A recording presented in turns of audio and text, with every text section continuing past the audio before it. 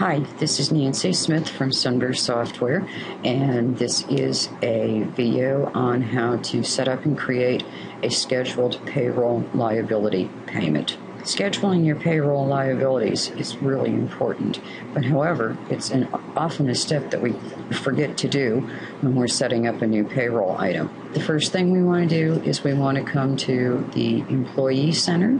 We want to click on the Payroll tab, and here you'll see these are the payroll liabilities that we have scheduled for payment, but we're really missing a lot. You want to click on the Related Payment Activities button and select Edit Payment Due Dates and Methods. Now this is going to start the payroll setup wizard.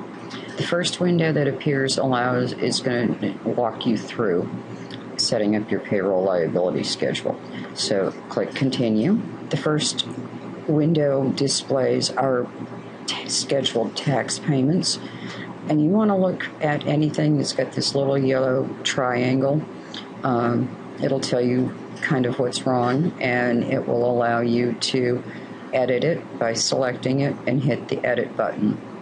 For now, we're just going to click Continue, and then we're going to continue again. And here's a list of all of our other company contribution items and employee deductions. So what we do is we select the one that we want to set up a schedule for by clicking on it, click Edit, and then you simply indicate how often you want to pay this.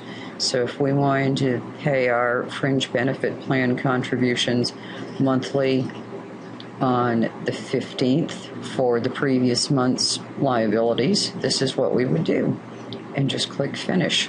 So now you can see that it has a schedule.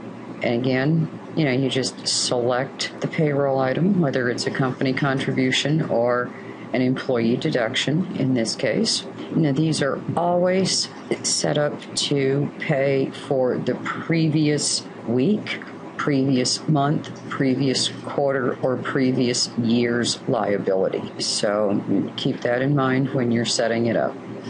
And that's all there is to it. Click Finish, and then Finish again.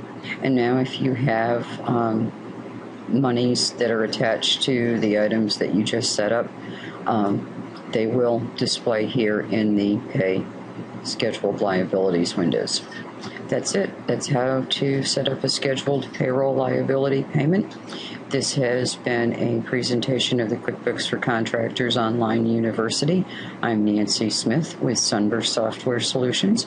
I offer free and fee-based training through ebooks, live webinars, pre-recorded webinars just like this one-on-one training in 1, 2, and 4-hour blocks of time.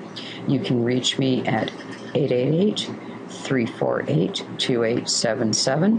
Shoot me an email at n.smyth@sunburstss.com.